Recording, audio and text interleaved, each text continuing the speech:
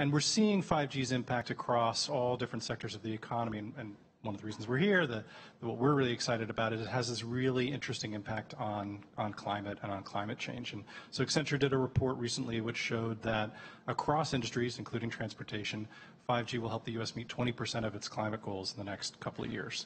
And then in transportation specifically, which contributes about 30% of our emissions in this country, 5G will enable use cases like BEEP and others, which collectively will have the impact of planting about 100 million acres of new forest, which will have a significant climate role as well. So it's a really exciting time, and there's some really huge impacts that we're starting to see.